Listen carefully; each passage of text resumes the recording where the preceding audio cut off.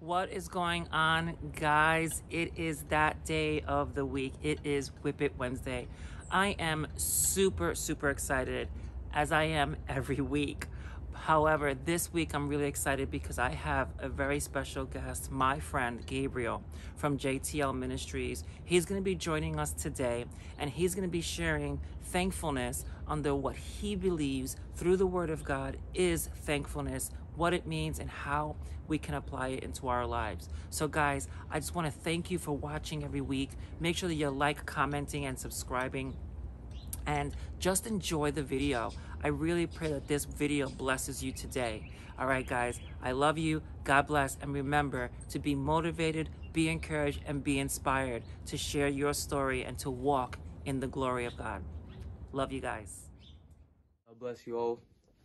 Thank you for joining me here at Moving Mountains. My name is Gabriel Barriero, and I am Osbert's friend from JTL Ministries, and I'm just so thankful that he allowed me to come here today and give a devotional, share a devotional with you guys. So today, the topic that was given to me was Thanksgiving, right? Being thankful.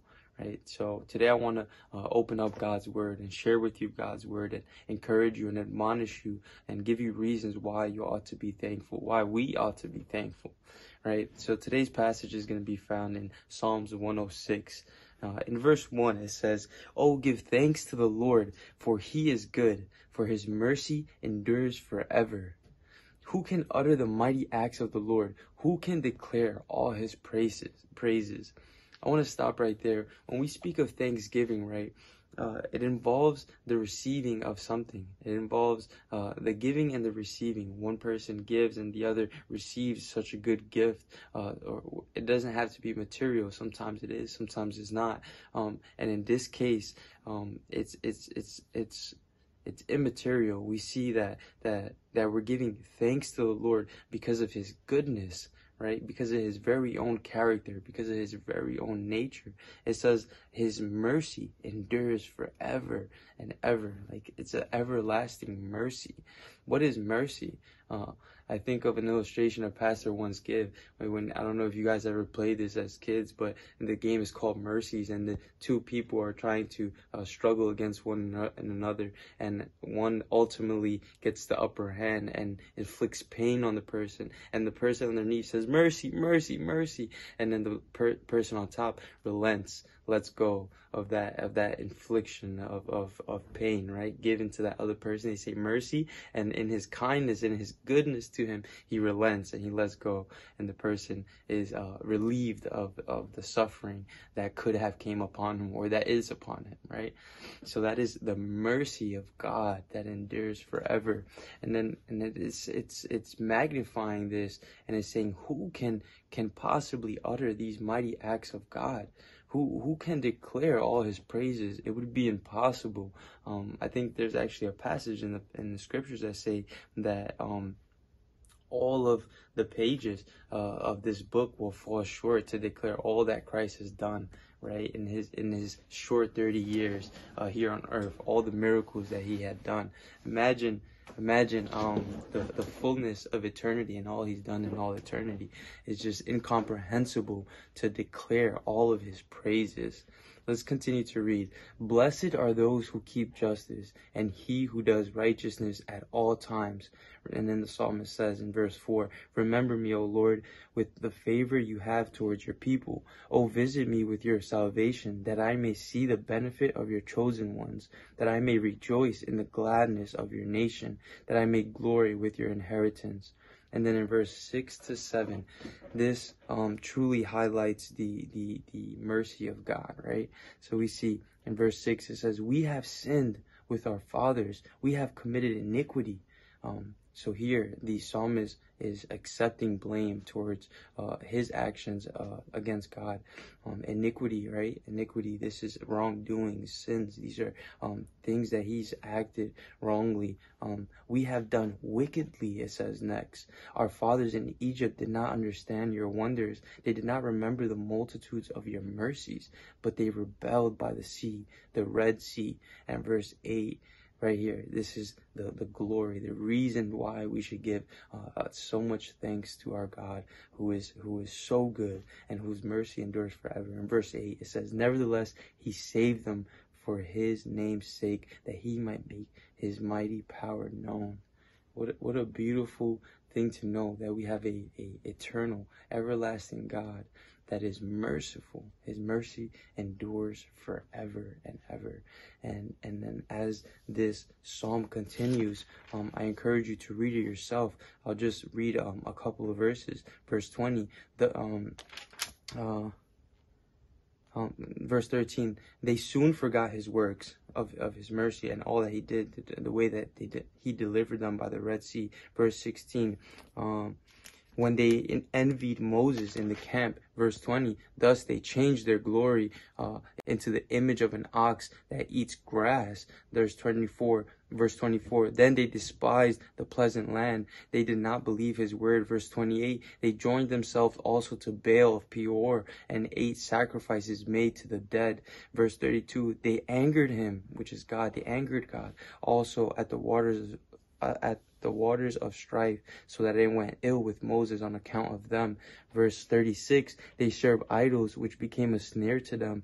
They sacrificed even their sons." In verse 37, in verse 40, "Therefore the wrath of the Lord was kindled against them, against his people, so that he abhorred his own inheritance, and he gave them into the hand of the Gentiles."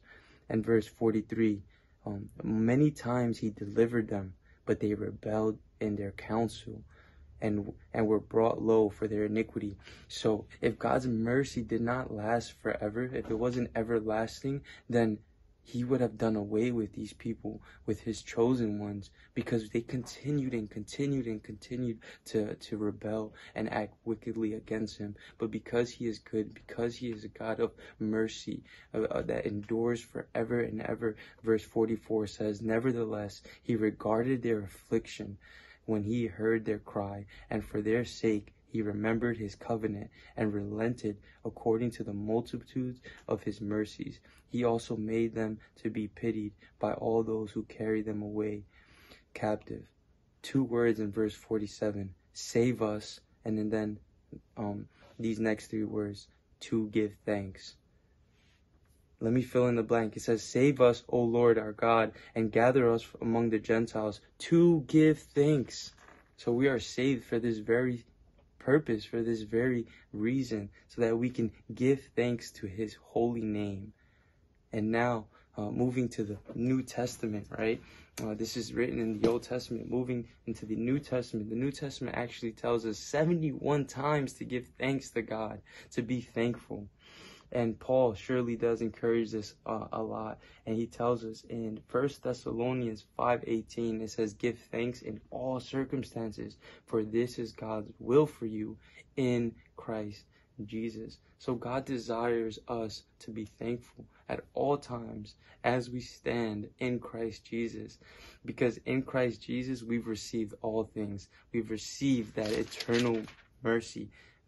The manifold of his mercy was exemplified on the cross of Christ, on the cross of Calvary, where Christ beheld our own sins in his very own body, so that we could be forgiven, so that God can be just and the justifier of the wicked. See, he doesn't just let your sins go under the table. No, he bears them on himself, and then he suffers the full wrath of God so that you can be forgiven and that those sins can be rightly paid for. He tells us not only give thanks in all circumstances for no reason. No, if you go back into the very own text, you can see why we are to be thankful, no matter what our circumstances are here on earth. In verse 5, it says, "You are all children of light and children of the day. We do not belong to the night or to the darkness." See, God has delivered us from a lifelong pursuit of sin and being kept in darkness, and he's delivered us out of that into the glorious light of his Son Jesus Christ. And in verse 9 it says, "For God did not appoint us to suffer wrath, but to receive salvation through our Lord Jesus Christ. He died for us so that, in verse 10, whether we are awake or asleep, we may live together with him. So although, yes, we rebel like the Israelites did, although, yes, we have sinned and act wickedly against him, yet he sent his only begotten Son, so that whoever believeth him shall not perish. So we have hope. We have an assurance that says that we will be there again with him because he died and resurrected. So we will be with him for all eternity. And in all eternity, we will not exhaust giving praise and hallelujahs to his name, to his holy name. So I hope that was an encouragement for you.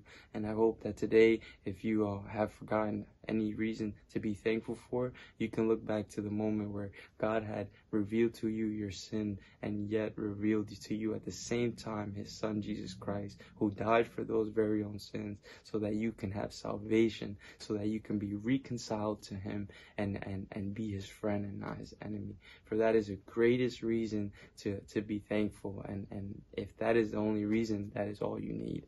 So God bless you and have a good day.